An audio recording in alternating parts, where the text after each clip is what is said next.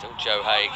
Typical lovely footwork. He's gone for goal here. It looks good. It looks really good. It's in. It's another moment of individual brilliance from the really talented Joe Haig.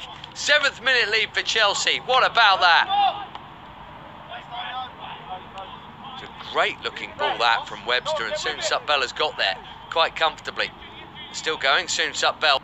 Haig takes over and nearly adds a second. Tight angle. Brooking to Silko Thomas. And Thomas again. That's a good stop. There was a touch on that before it hit the post.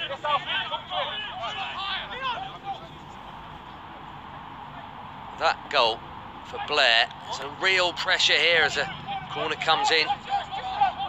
Webster picked up by Hughes. And Haig. Blair saves again. Usually Charlie Webster's on these. It looks like it'll be soon Sutbell. Oh, it's brilliant. Maybe a bit central from Blair's point of view. Soon Sutbell won't care. 17 this season, and right on half-time the lead's doubled. Rowe. Oh, everyone's missed the cross, and Thorne's missed the target. What a chance.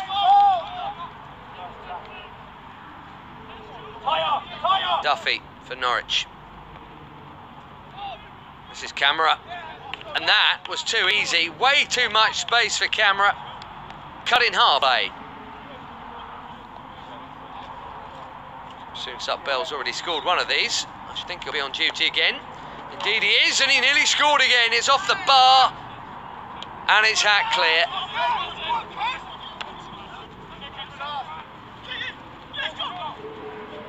Duffy has poked it through. Hill's here to equalise. No, it's wide. Decent pressure, this from Norwich. Chelsea want a foul. They don't get it. That's Brook, and it's off the bar. That's happened at both ends now in this second half. And Webster gets in there, and Webster is fouled, and the pressure is relieved, but only just. Charlie Webster with the corner, and Tobin nearly added late there.